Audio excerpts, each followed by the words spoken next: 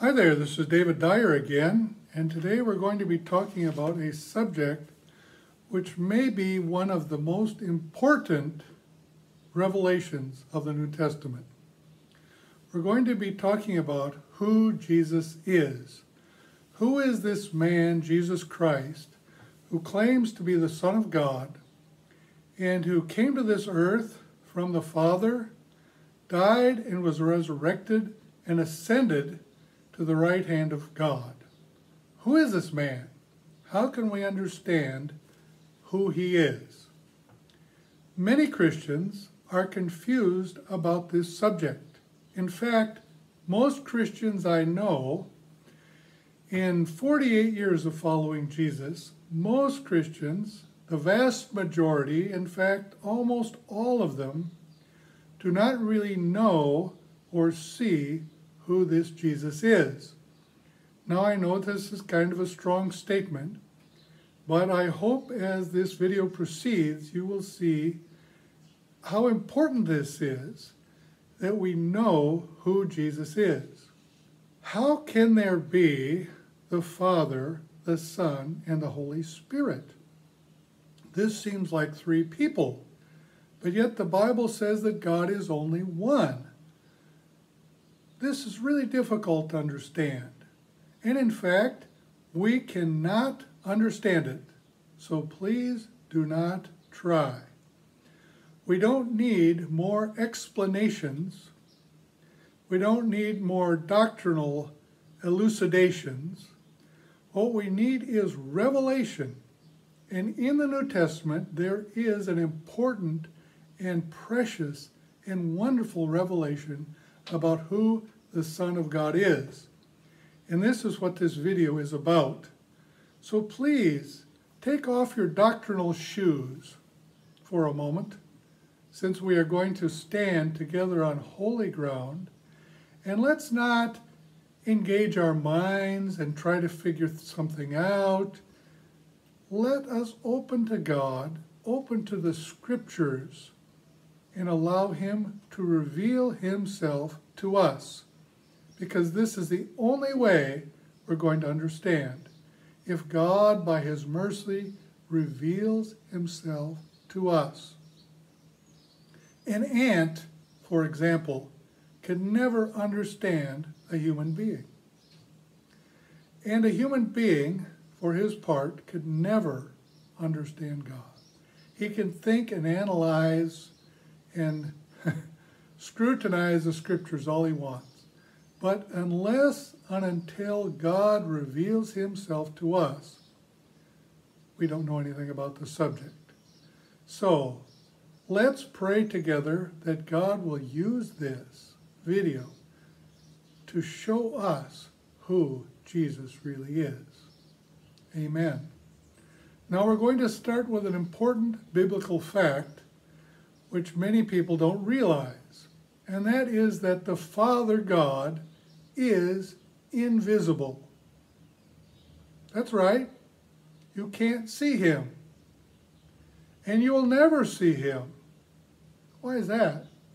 Because He's invisible. He is not temporarily invisible.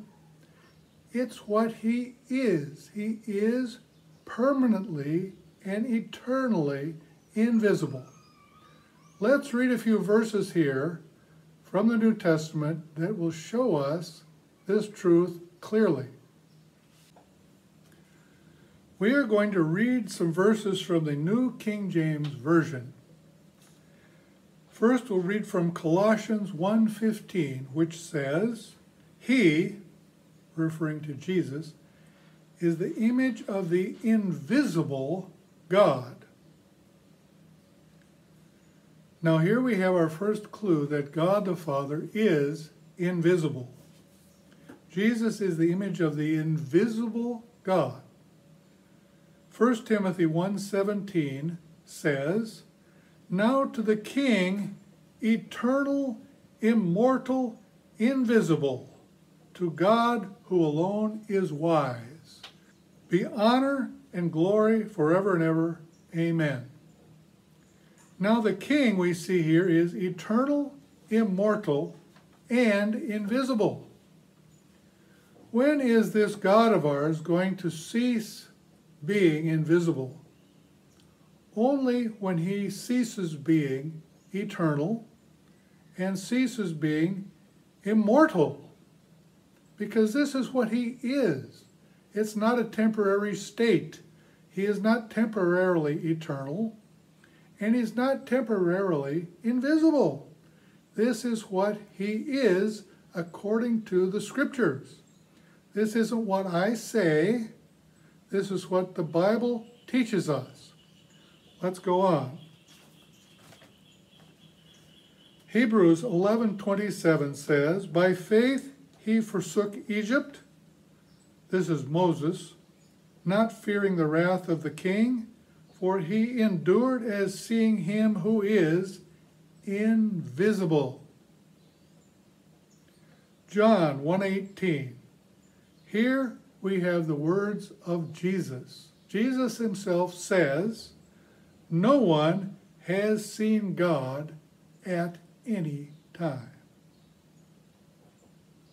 That's right. Why has no one ever seen him? Because he's invisible and you can't see him.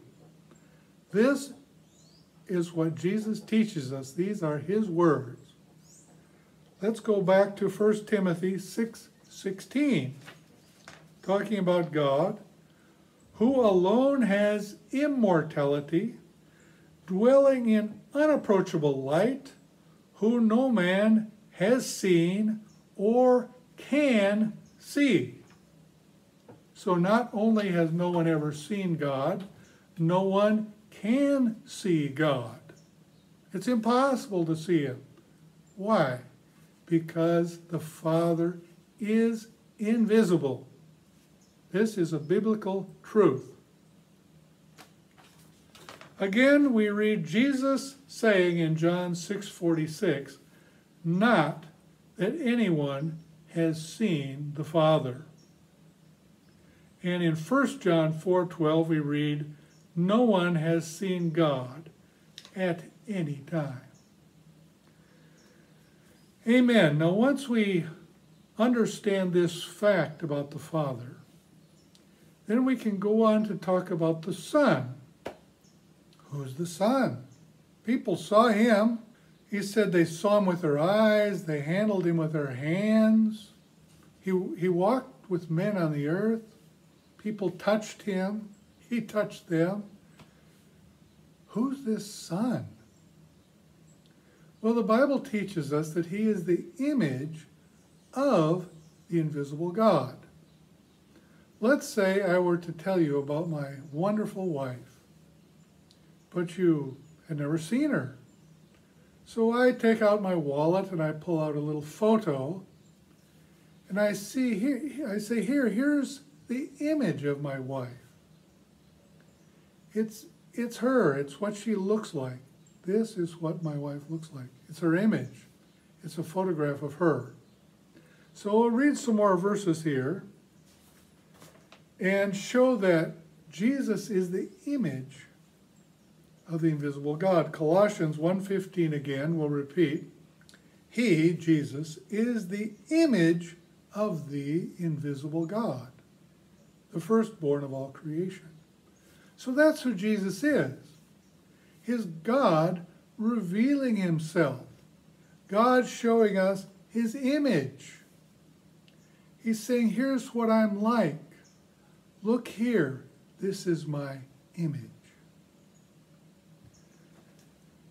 2 Corinthians 4:4 says, whose minds the God of this age has blinded, who do not believe, lest the light of the gospel of the glory of Christ, who is the image of God, should shine on them. Here we have another confirmation that Jesus is the image of God. God revealing himself. Let's go on to another verse. Hebrews 1:3 says, who, being the brightness of his glory and the express image of his person. Again, Jesus teaches us in John 1:18, no one has seen God at any time.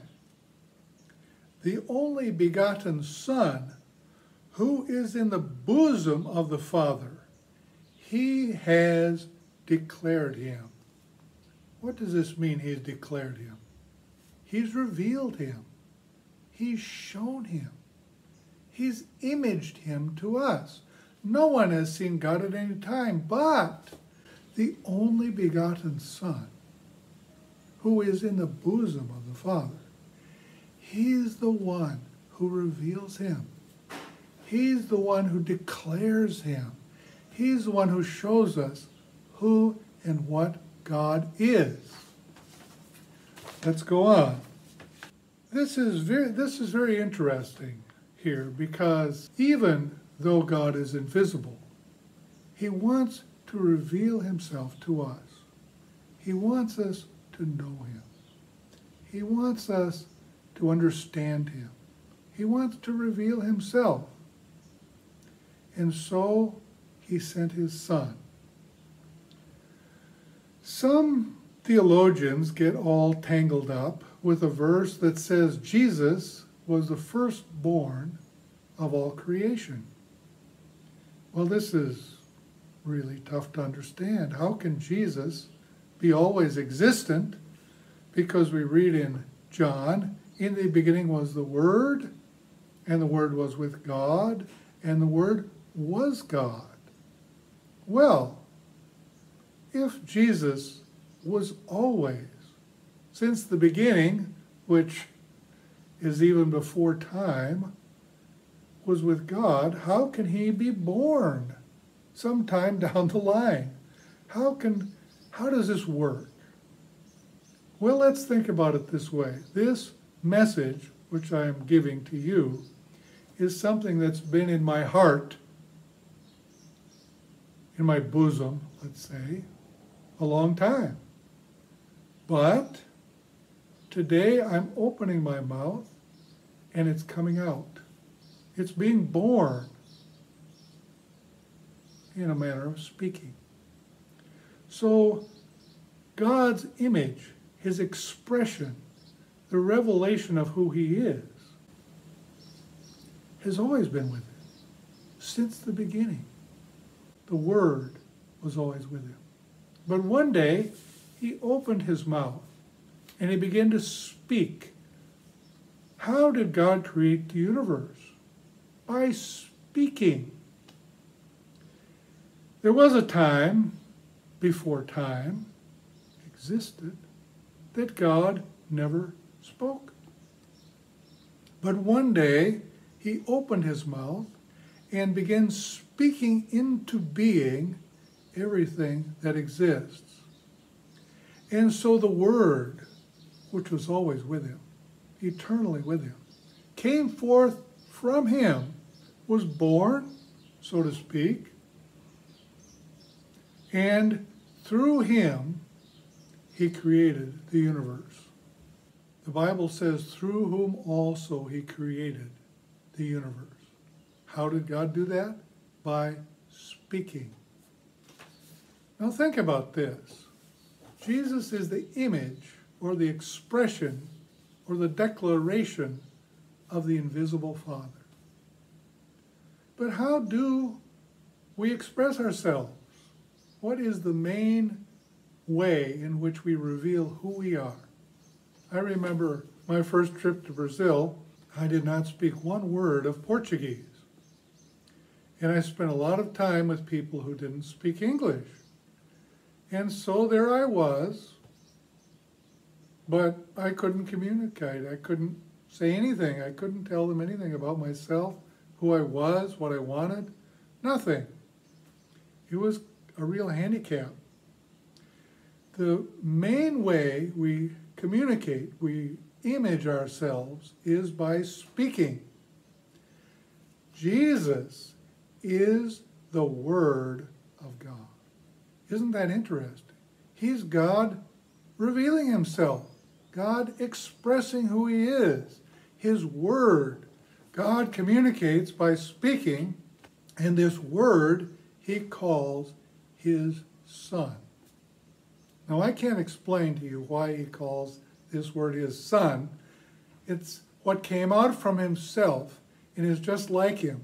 In fact, it is the exact image of his person. Or another translation says the exact image of his essence. It's who he is. His word expresses who he is. And Jesus is that word. He is not God number 2. He is not God Junior. He is God revealing himself, showing us who and what he is by speaking to us. God in these last days has spoken to us in his Son, who is the exact image of his essence. Many Christians are confused. Do they pray to Jesus? Do they pray to the Father? Who is Jesus less powerful? Is he a different personality? They have a lot of trouble understanding this, and rightly so, because we cannot understand this. But God can reveal it to us. Jesus had walked with his disciples for quite a while, and one day one of the disciples said something interesting. Lord, I'm paraphrasing here.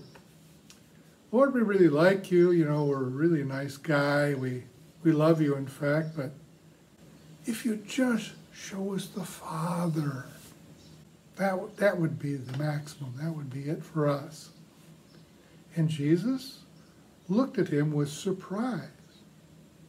What? Have you been with me all this time, so long a time, and still you don't know me? He who has seen me has seen the Father. I and Father are one.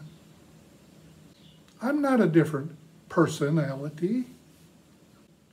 I'm not a different bloke. I'm not God number 2. I'm not God Junior. I am God expressing himself. I am the image of the invisible God. All there is to know of God is revealed in the Son. Jesus says, I am the way, the truth, and the life. No one can come to the Father except by me. How could he declare that? How could he be so bold? How could he know it wasn't Buddha or Confucius or some other thing like that?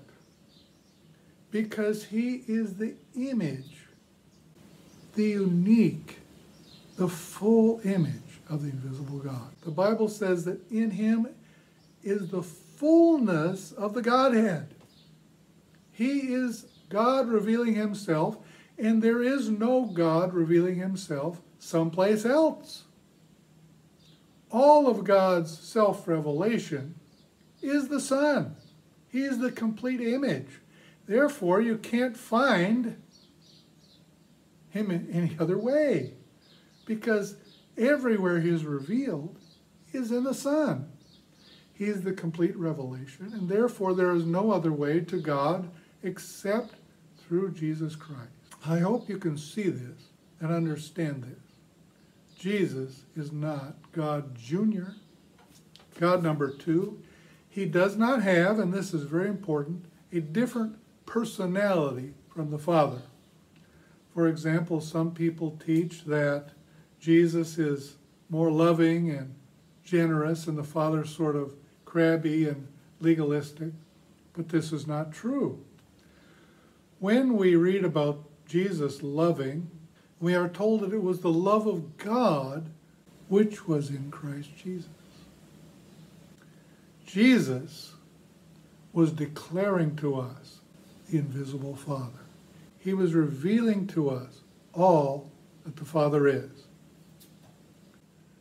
But wait a minute, some people are going to say, in the Old Testament, Moses, Aaron, Nadab, and Abihu, and 70 of the elders of Israel went up into the mountain, and they, and I quote, they saw the God of Israel, and they ate and drank.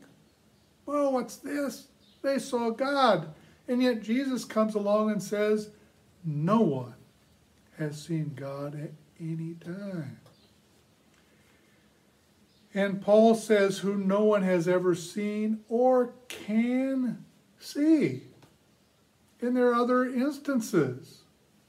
Some of the prophets said, I saw the Lord. People in the Old Testament saw the Lord. How can this be? Well, it can easily be.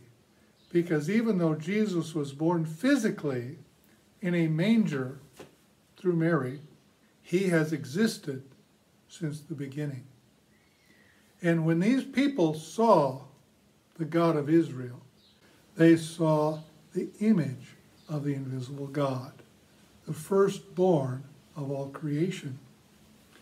And therefore, Jesus is the God of Israel, revealing himself to them. The scripture says he came to his own, and his own did not receive him. The God that they knew in the Old Testament came physically to them, and they didn't recognize him, and they killed him. But there are not two gods, there are not three gods, there's only one. The Father is invisible. The Son is God imaging or revealing himself. And the Holy Spirit is simply the Spirit of the invisible God. Let's not be confused about this. Let's not try to explain it by human means. I've heard these explanations. Oh, it's like an ice cube or like water. There's the solid state. There's the gaseous state. There's the liquid state. And then people have all these complicated explanations. Don't bother with any of that. Get in the scriptures. Meditate on what the New Testament reveals to us. These words that I've been quoting to you, these scriptures from people like John and Peter, I think when Jesus called them, maybe they weren't even literate. They hadn't studied. They were fishermen. But the God of the universe revealed himself to them in the person of Jesus. And as you open up to him and open up the scriptures, he will reveal himself to you in the same way. And you will know him for who he is, and you will rejoice. Now this video is just the beginning of a series of 2 or 3 messages. It is a foundational video, a foundational revelation we need to have to go on and understand the rest of the gospel. So please go on and watch the next video, which I haven't made yet, but I intend to make it soon, and find out the rest of this important and precious and essential revelation about who Jesus, the Son of God, is. Amen.